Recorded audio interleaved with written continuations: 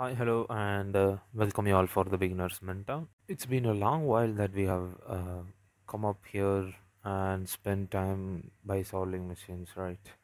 So let me go ahead for the Tryhackme and look for any machines that we can solve and any things which we can learn new. So first, let me open the browser here. I think you guys are doing good pretty much.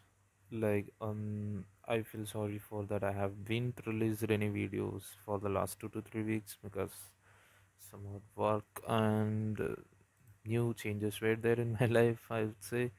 And presently now we are going to look about the most helping platform to learn about cyber security. So let's go ahead and type in for Tryhackme. Already I have them in my top site history that I have visited more times. So let me go there for Tryhackme. Dashboard still runs, takes time. Yeah, we got our dashboard here, we got our Tryhackme profile here, everything is here. What's the rank of mine? Let's wait and check whether what's the rank of mine. It's loading, still loading. Yep, 6,44,000 people are there, and we are in the 18,000. Pretty much good, good, appreciating. And for a guy who didn't come for 2 to 3 months to Tryhackme, still stays in the same place means it's somewhat what we can say. Somewhat I feel so sad that people are not engaging with things. Okay, fine, let's do ahead and go and learn more things. Whenever we should keep the things always learning mode, right? If you are not keeping the things in your learning mode, then you will be depreciating, because I felt depreciated for the last 2 to 3 months. So now we are going to practice. For our experience level, they have kept some 4 to 4 machines, I think so. 4 to 6 machines are there, and future machines are somewhat, or 6 machines are there, and popular machines which are running here are 4 to 6. Oh, for 8 machines are here, and in the some of the machines which we have already completed. So let it be. Let's go ahead and give the first click to the first machine called blog. Blog Joel may Billy Joel. Actually, Billy Joel made a WordPress blog. From here itself, we got to find if we are going to exploit WordPress. So what happens with these vulnerable machines available online in the Tryhackme? They will be giving the most precise idea in the front, which we have to got in our minds, because we are in the learning path now. We should know to learn from the things which we see there. Okay, fine. We got our blog machine opened in front of us. It's now our turn to start our machines to get into the machine. Before the hand, we have to read the information or the introduction which has been given by the author. Like Billy Joel has made a blog on his home computer and started working on it. It's going to be so awesome. Enumerate this box and find 2 flags that are hiding in it. Billy has some weird things going on his lab. Can you maneuver around and get what you need, or will you fall down in the rabbit hole? In order to get the block to work with AWS, you will need to add block.thm to your etc host file. Credit host to Skooky for root privacy idea. Fine, he has also thanked the guy who has given a idea to keep the privilege escalation level as stuff. Fine. Now we have got our machine here, and probably most beginner guys will be facing the thing and will be thinking how to get connected with Tryhackme, right? So for them, I'll be giving you the proper idea. If you are going on top, if you are going on top, here I have my IP address shown to you. But what you will be seeing if you're not connected to Tryhackme, you will be seeing a tab called Access the Machines. So you need to click this. Once you click it, you are disconnected with Tryhackme, like that it will show. But now for me, it is showing you are connected with the OpenVPN. So what you need to do is, I'm connecting it with OpenVPN. Why I'm connecting with OpenVPN? I'm using Kali Linux and I wish to have experience on my laptop. So I connected with VPN. So what does OpenVPN mean? You can see these steps and you can follow the steps as blindly as you can. So you have to download your OpenVPN configuration pack, or click download, and you will be getting the OpenVPN file in your downloads folder. You can see here my name comes and OpenVPN file is there. Once you downloaded it, it will be in the downloads folder. So what you need to do is run the command in your terminal to install the OpenVPN into your system. Once you installed it, and you have to open the downloads folder in your terminal and run the OpenVPN file. Like now, I'll be showing it to you all, right? Let's open the terminal.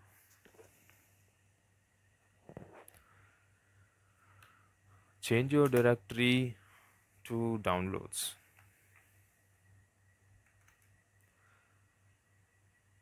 Oh, let me zoom in for you. It will be pretty much good. Run. Let's go ahead for the downloads folder and list the files available there. So what are there? We have downloaded the Hanesh.vpn file, which is OpenVPN file. What we are going to do is open VPN, just a command, open VPN, and you have to give the configuration file name as it is. So once you given that, please press enter. Your OpenVPN connection configuration will get run and you will be resulted with initialization sequence completed. If you are seeing this, then you are good to go with, and for the new terminal to start our enumeration process and information gathering. And as it is the first and main thing which I wish to take from the introduction is, if you are whatever be the plan or the plot which you are going to do against some target, we will be focusing only on the information what we are getting from the initial point. So what are the information which we have got from the initial point? First, I would say the WordPress. Billy Joel has created a blog with WordPress. WordPress is a platform where we can find a bunch of vulnerabilities against it. So what are we going to do is, we can find the vulnerability and we are going to exploit a vulnerability and we'll be getting into the system. That is the thing which is going to happen. You have to do the raw plan in your mind. Once you got it, the next thing which you need to know is, you need to know the information. So what I would suggest you to go ahead and grab the first and best tool in the world to find and gather the information about the target machine or the attacker machine. We need to go ahead is Nmap. So start the Nmap, and let me give you a brief about Nmap. Nmap is network mapping tool which gives you the information which were available in the network, or what we can say, the Nmap does this gathers informations for you and it will show you in a script manner. So we can raise the flags in the Nmap. Like now I have raised many flags. We are having many flag which can be raised in the Nmap to get the information whatever we want. If you want the operating system, you can raise a flag which is -o. So like this, we have many flags available inside. You can use the flags to get what's the information you want.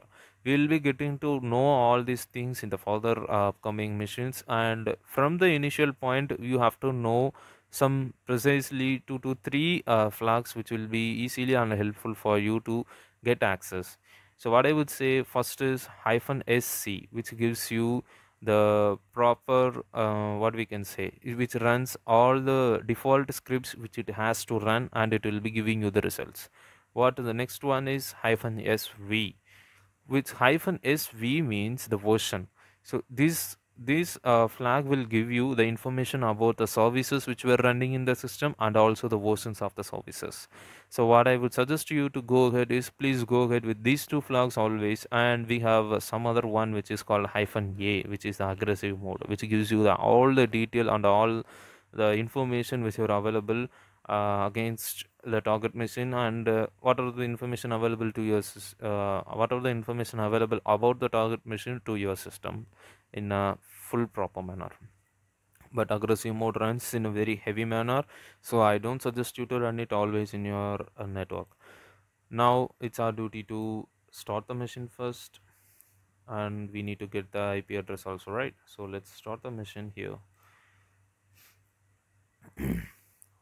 Once you start your machine, you will be getting to see the IP address here. You can copy it and you can paste it in your terminal to run your Nmap and perform things at all.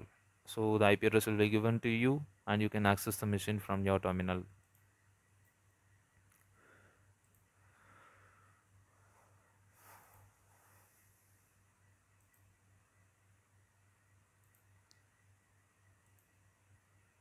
Precisely, Nmap also helps you to find many things. We have Nmap scripts available. So let me show Nmap help. If you wish to know more about Nmap, just do man Nmap. You will be getting a brief introduction about Nmap network exploration tool and security port scanner also. So most probably why are we doing Nmap here is we are performing the information gathering to know much more about the target, right? So here whatever be the services which were running in your system, they are running in the ports which were opened in your system. So port scanning is very must. So if you are running a service of SMB, which is a messaging server messaging block, so if you're running the SMB protocol, then it will be running in your port in your system with the port number. So whatever be the services which runs in your system, they run in your computer with the specified port. So you have to scan the port and you have to get to know what the service is running in the port to exploit the service and get into the system. So description for the Nmap. Nmap is an open source tool for network exploration and security auditing. It was designed to rapidly scan large networks, although it works fine against the single host. It works very fine with the single host, I would say. Um, Nmap uses raw IP packets, so you can read these blah blah blah things at all. Let me go ahead and show you these things. I told you, right? -a is a aggressive mode of scanning. This will take you to see all the things which were available about the system, like what we can say about the target machine. So you can see the port number is 22 here and it is open. The port is open. What the service is running in? The SSH. Whenever the port 22 is open, the SSH will run, we know it. But the port in the computer, we have the port number 22 is open and the service SSH is running. So what this information gives to us, we can get to know this, like the port number 22 is open means we can run an exploitation against a service called SSH. Likewise, we have the port 80 is also open. So you can see the port 80 is also open, and what service is running in there? Their HTTP service is running. We have the server, which is what's the server? Apache server is running, and the server version is 2.2.14. We can find the vulnerabilities available in the vulnerabilities available against the Apache HTTPD 2.2.14 from the Google, and you can run it against the HTTP server itself. We can find many other informations. I will be detailing you all these informations from our blog Nmap results. So let's go ahead and quit. If you want to know more about the Nmap, I request you to please go ahead and give man Nmap in your terminal. This will give you the proper information that you need to know about the Nmap. Fine. Let me clear this space for us to. Yep, that's good. Let's go ahead and check for our IP address. So our IP address is 10.10.252 and 56. So what we have to do is you have to copy this copied and go to your terminal now. Let me open the terminal.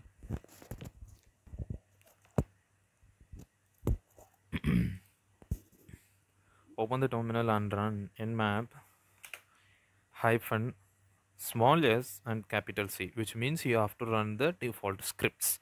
And next one hyphen small s and capital V, which means you have to find the versions which were running in the versions of the services which were running in the system. So and then now you have to paste the IP address which you have copied.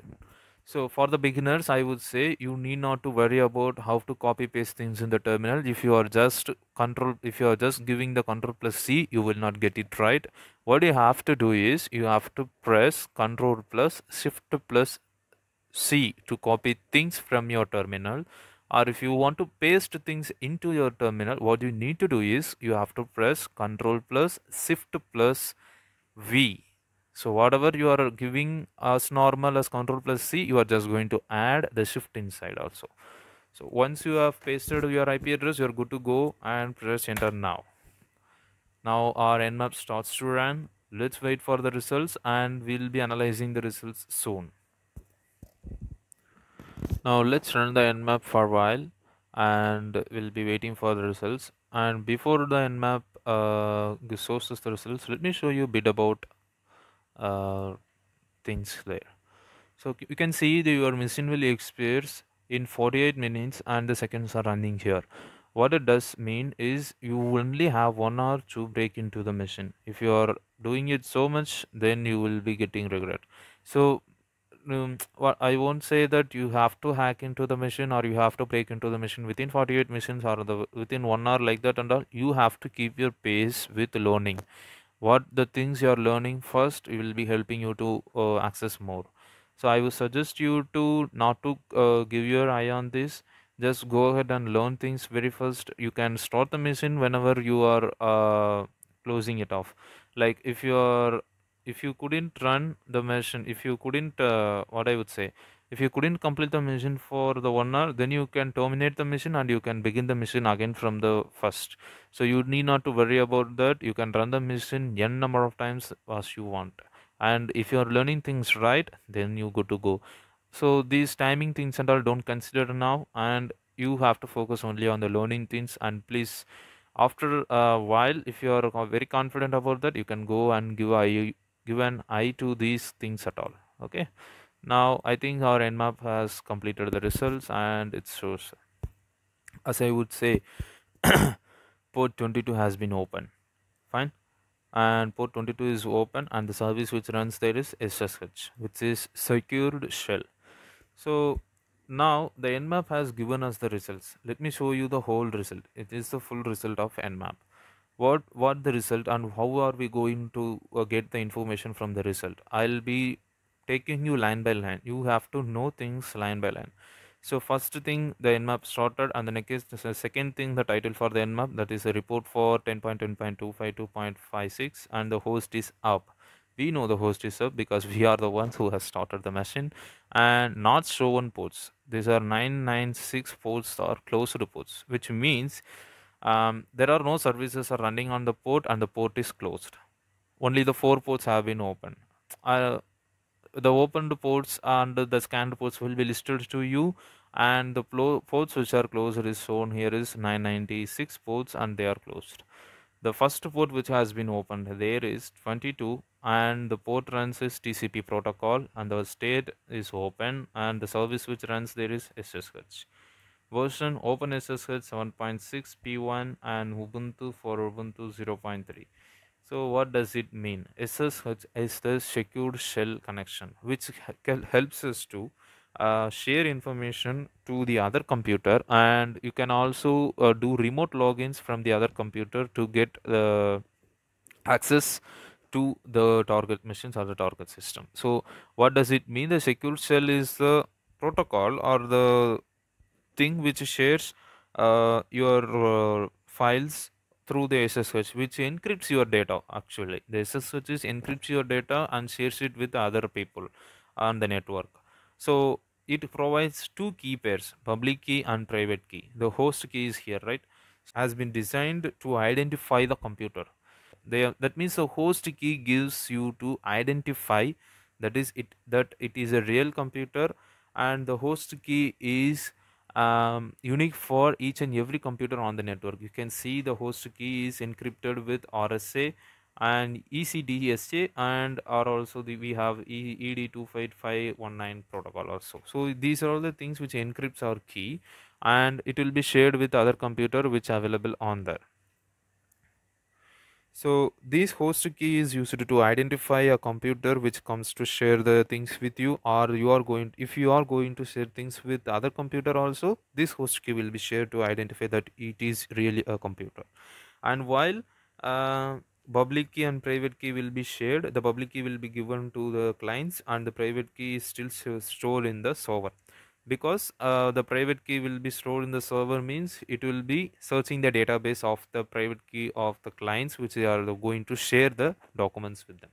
So this is what all about the SSH connection and the private key and public key and the host key.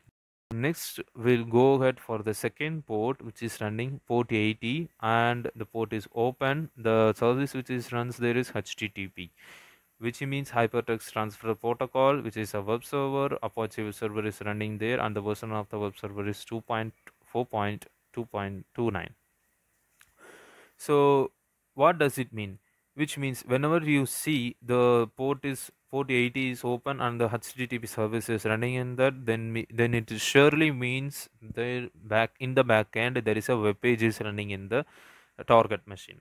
So what does it mean? Well, the web page is running in the target machine, and it may use the server of Apache HTTPD, and the HTTPD, that means the web page is generated by the WordPress 5.0. We already know that the HTTP generator is the WordPress 5.0 here, and the HTTP robots.txt. What does this robots.txt mean? What we do, we will be hiding some web pages from the viewing it to the people. So what we do, we whatever be the website or the web pages which we don't want to show it to the clients, or which we don't want to show out, we will be keeping them in the robots.txt file. So what does it have? It has one disallowed entry, which means we have only one web page which we do not have access to open is WP admin. What does it show? So like the user of this computer, who is the web page creator, has only one web page which is WP admin, which we can't get access to it. Only the admin get access to it. And which HTTP server is the header? So HTTP server we already knew it is Apache 2.4.29, and the title of the HTTP, which means the web page title, is Billy Joel. And here you can see #39. What does it mean? It is the color of the title, and you can see here Billy Joel SIT blog, and it is in some other color. The IT blog is also there. So these are all the title which were available, and the different colors are also given by these numbers. The next port which has been opened here is 139, and the port is TCP Pro, which Pro port has a service of TCP, and it is open. We have NetBIOS, SS, and Samba. And what does it mean by this? NetBIOS means network based input output service. So what does it mean? So Samba, if you are seeing Samba there, it is a SMB protocol, which means SMB will give you what we can say, share the information to people. Like SMB is like a messaging thing, but in a secured manner. What does it mean? SMB will be used to share files with other computers on the same network, or else SMB will be used to share things with other printers or the scanners which will be available on the same network. Fine. SSH does is it also shares, but it is used to get a login into the system, which will be used by the system administrator to get access to their system. Here SMB does share the files with other computers or with other printers available on the same network. Now you can see this NetBIOS SSN has the Samba, and the SMBD is 4.7.2. These kind of things are there. So you can see this the host script results here. This will show us briefly about the SMB. You can see here now the NetBIOS name, that is a network basic input output service name, is blog, and the NetBIOS user we have unknown user there, and the NetBIOS Mac we don't know that also. Here the SMB OS discovery, which means the OS runs in the system is Windows 6.1 and it runs Samba 4.7.6, which is the SMB, that means server message block, and the computer name is blog, and the NetBIOS computer name is blog slash x00, and the domain name is x00, and system time, everything is here. And you can see the SMB security mode. What does the security mode is going to tell? So the account used by the user is guest, and the authentication level of the account is the user level, and who is the user? The guest is the user. And now the challenge response is supported. What does this line mean to us? The challenge response means when the SMB gets connected with other with other printers or the computers which were available in the network, whenever it is getting connected, if it will check for the key which is available, but if it is not finding the proper key inside his host key inside of it, it will give the challenge response, which is your computer is not registered with this your computer key is not connected with mine. What should I do? Or else it will shows the user that this kind of computer is not connected with us. What should we have to do? Whether we should accept the connection or should we have to reject the connection? So we need to know that the challenge response is like that. And now message signing. What does this message signing mean? Message signing mean, so whenever the information gets shared on the computer network through a SMB, each and everything has to be signed by the other computer, whether they have got it or whether the information is coming from the proper computer or not. Now we have the only one option here is message signing is disabled, which means the computers which are sharing with our host machine, our target machine, need not to give their confirmation that they are the real ones. Fine. Sometimes the message signing can be enabled and not required, which means the message signing is enabled, which is needed, but you need not to do it like that. So what does it? So it again results in the same situation. You need not to give the proper information about the computer which you are going to share. But sometimes the third configuration is message signing is enabled and required, which means you must sign whatever be the information which you are sharing, and you must confirm that the message is coming from the real system. After this, SMB2 security mode shows us message signing is enabled but not required. Can you see, which I have told you already? Message signing is enabled but not required, which means you need not to give the proper confirmation about the things or the files or the information which you are going to share to the target machine. Fine. Again, the SMB time of the system has been given and it is a start date. Everything is not applicable there. A service detection has been performed. We already knew that, and these are all the things which comes from Nmap, like please report any incorrect results like that and all. You need not to worry about that. And now the Nmap is done for only one IP address which we have given, and the host is up. The scanned which has completed is 46.37 seconds it took to show us the information which we have learned till now. I think I have given you enough information which we have gathered with Nmap, and I have given you the proper introduction about this Nmap things at all. We have gone through each and every line on this Nmap. If you have any doubts, please put it in the comment section. Then I can easily be guiding you in that itself. Fine. So let's conclude this session for Nmap alone, and we'll be beginning with attacking the or enumeration process in the next video.